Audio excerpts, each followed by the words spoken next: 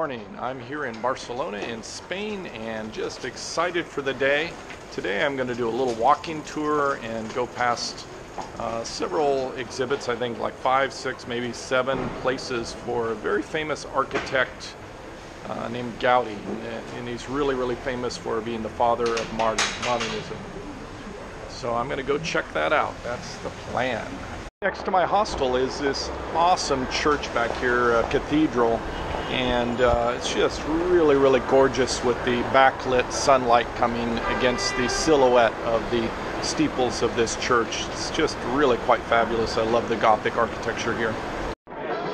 It's the weekend here, and as you can see by the crowds, it's a really popular activity for the weekend is to go to the Christmas market here. And so there's a whole bunch of all sorts of knickknacks and small little collectibles, Christmas ornaments, things to put under Christmas trees, stocking stuffers, and all sorts of decorations. That seems to be the popular thing to buy here. And they have this Latin music, which doesn't sound at all like Christmas music. I came through here the other day and they had all Christmas music, which I think was more appropriate for the Christmas market.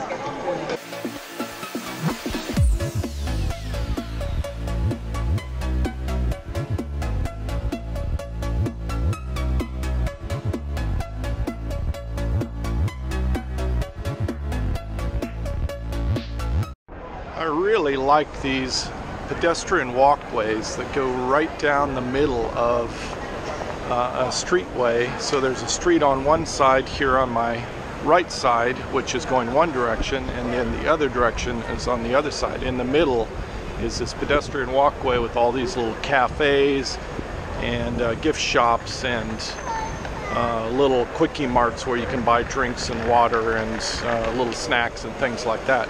It's really nice. Antonio Goudi is considered one of the fathers of modern architecture, and I guess from what I've read in Wikipedia, most of his structures that he worked on were late 1800s, like 1870 through early 1900s. Again, this is just a vlog that I'm doing, a video. I'm not giving historical backgrounds or necessarily facts. This is just me and my daily life and what I know. So this is the first of 7 structures, and what I really like about it is all of the ironwork that's done in front of the windows and in front of the doorways is really cool. I like the twisting designs, the rounded arches, and a lot of his other stuff that I've seen pictures of look a lot like Willy Wonka combined with sort of a Gothic type style and a little bit of Dr. Seuss thrown in. So you mix all those together, and that's sort of what you get for Goudi and modern architecture.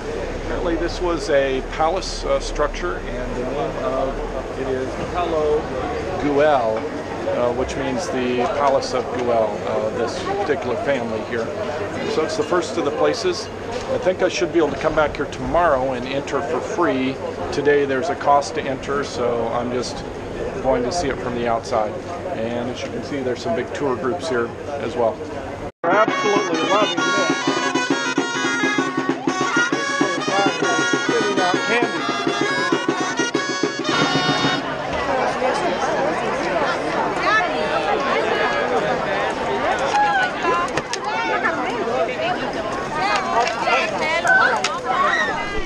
I have a confession to make.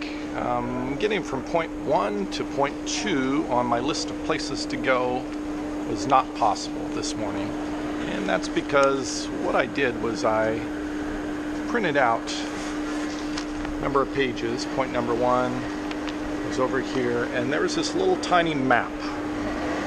So that's the problem, is the size of this map and the numbers for points 1 and 2 are obliterating and covering some of my streets. So I made it to point 1 because the staff at the hostel wrote a little star on my map to get to point 1. But when I went to try to get to point 2, I couldn't tell on this little map where it was on my big map. So I was stuck. So I decided to get a quick lunch and sit down and regroup and think this thing through a little bit. And what I came up with is going back to the hostel and talking to the staff there and having them mark points 1 through 7, because there's 7 places here on this Goudi walking tour, marking 1 through 7 all the little points on the maps. But it turns out that it takes 1, 2, 3 maps here to mark all the points, because the Old Town map for the Gothic area is only big enough for the Gothic area, and some of these are outside of it. And the larger map, the surrounding Gothic area, which includes like 90% of the sites, does not have one of the sites that's slightly off the map. So I have a third map just for that one point. So I also found out that it takes over 4 hours, almost 5 hours of walking to get to between all of these places. It can be done on a bicycle or with one of the tour buses, but walking, you're looking 4 to 5 hours. So it's not going to be possible to do it in one day, at least not for me. It's just too much. So what I've decided to do is to break it up and do 2, maybe 3 a day. So I'm going to go do one more site today, and then over the next few days I'm going to continue doing these sites and break them up a little bit more and make it a little more interesting, a little easier to get through this list. So anyway, so I've marked point number 2, which is the Casa Calvet, and I'm going to head off to that one. I just love this architecture here. It's absolutely beautiful. The way the light's hitting it from the angle and the side, just really incredible. It just makes me smile to see architecture like this and just walking around. It's such a beautiful city here.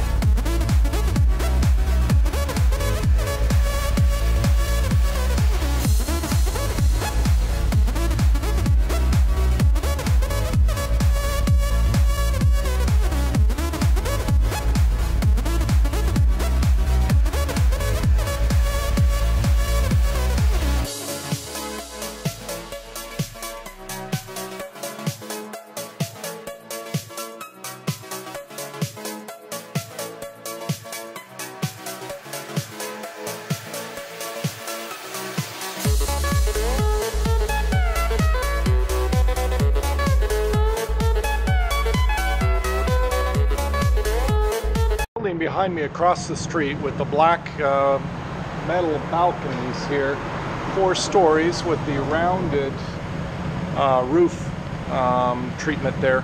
This is another one of Goudi's works, and point number 2 on my little walking tour. I think this is interesting. It's not necessarily stunning in my opinion as far as architecture, but it's fascinating to see the contrast between this particular style and the one that's immediately next to it. Apparently this is a Catalonian style, and I do like the roof area there that looks sort of Gothic style with the round globe balls on it and some metal work and some things that look like they're torches up there. 3 human heads that are sort of in the little dips. So it is an interesting piece of architecture, but not nearly as interesting as some of the others that are later on this tour that I'll be going to see later, particularly the cathedral that I'll be seeing here probably Monday or Tuesday, like in a couple of days from now. Pretty cool. So that's probably all I'm going to do today. I'm going to head back to the hostel and do a little work online and get some dinner. Tomorrow I'm hoping to go see a couple of things. It's going to be a free day, the first Sunday of the month.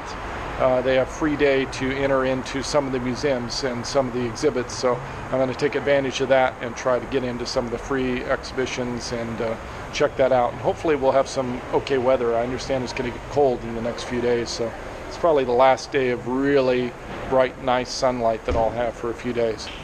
All I have for this episode. Please remember, savor the moment, be happy, pursue your passions, and I'll see you in the next episode.